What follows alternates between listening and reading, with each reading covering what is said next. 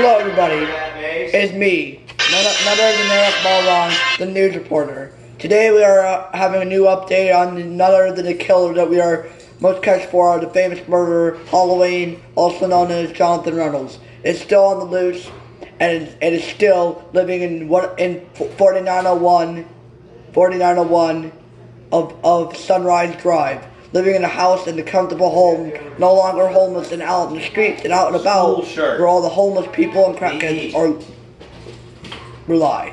Now, we do not have a picture or an update, but question, the cop made a rule, if he starts acting up, he will be 11 years sentence in prison, 11 years. If you see this guy or see this guy walking around your neighborhood, please dial 911 immediately. And they will find out who this guy is. Remember, he's wearing a black robe and a skeleton mask, 5 foot 92 pounds, black gloves, Adidas shoes, and he does carry a knife. More information about this guy will be posted about tomorrow. I'm Eric Balron, and thank you for watching MMN News, and we will be re-updating you more about Jonathan Reynolds, aka Halloween, tomorrow. Thank you, and bye-bye.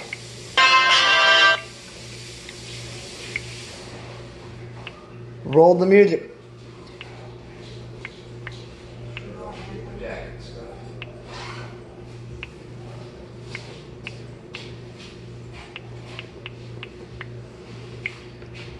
Roll the music.